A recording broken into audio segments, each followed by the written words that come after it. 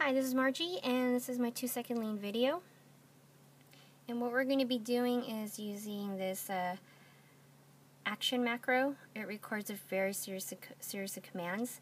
Without it, for instance, it's really great when you have a repetitious command you're going to be using for every sheets. And in my case, for fab tickets, usually I'm cleaning up, and it'll be the same typical command that series of command I'm going to be using. For instance, in this drawing, I just need to move this dimension back into the dim A that the program generated, and it's just outside of the box. So what I'll do is I'll hit move command, so it's like one command, and then I'll move it into the box and then save. Actually, I'll do some extends first and then save.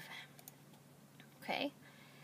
So that took a couple commands on that one. So if we do that, within 10 pages or so, it's going to take a lot of time.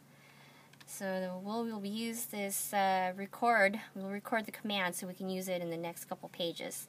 So I'll start that one, and what I'll do is I'll record the command, start the record, do the move command.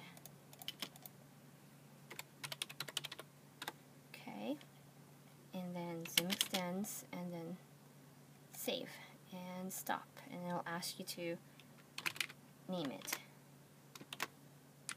Alright, so then we'll go to the next page. All you do is hit play, and it says playback action macro is complete, and then you can tell that was only within a couple seconds, one command, one click. Alright, and that is that pretty much all the wasted time. Cut down by a couple of seconds for each page, adds up a lot. So there's my 2-second lean video. Hope you enjoyed it.